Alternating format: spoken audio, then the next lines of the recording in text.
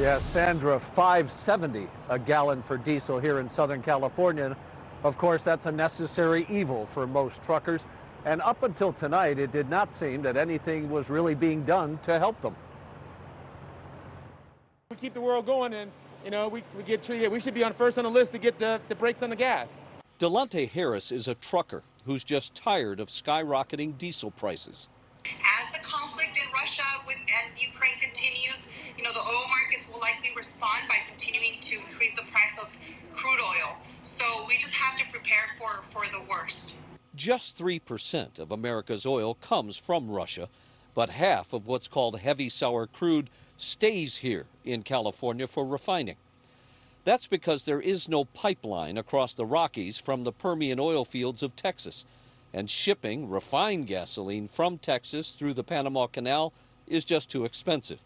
So we rely on foreign oil, and that's over $113 a barrel now. It affects everybody else's livelihood, though. Yeah. There's a lot of drivers complaining about how the loads that they're taking is not even paying for the gas.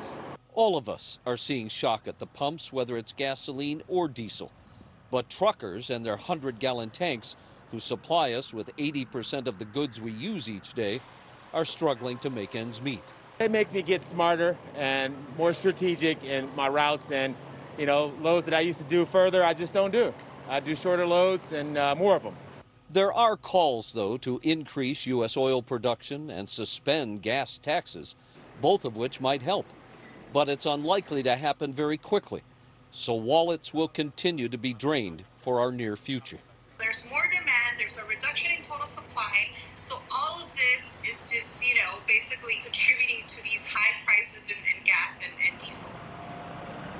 But there is talk tonight that a deal could be reached in the next 2 or 3 days with Iran to increase its oil production. The experts say that that's something that could push the prices down dramatically. In Castaic, I'm Rick Chambers. Guys, back to you in the studio.